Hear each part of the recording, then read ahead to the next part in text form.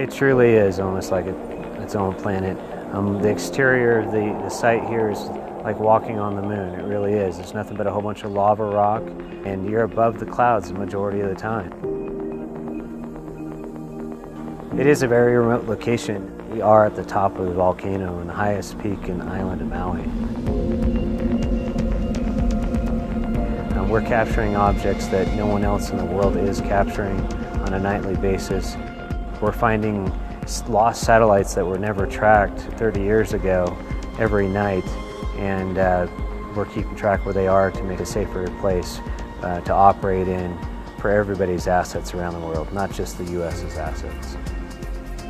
On an average night, we track 20 plus unknown objects with the sensors, and we catalog them, or we send them to the Joint Space Operations Center, and they catalog them, and they start to track them, and we'll follow up and track them.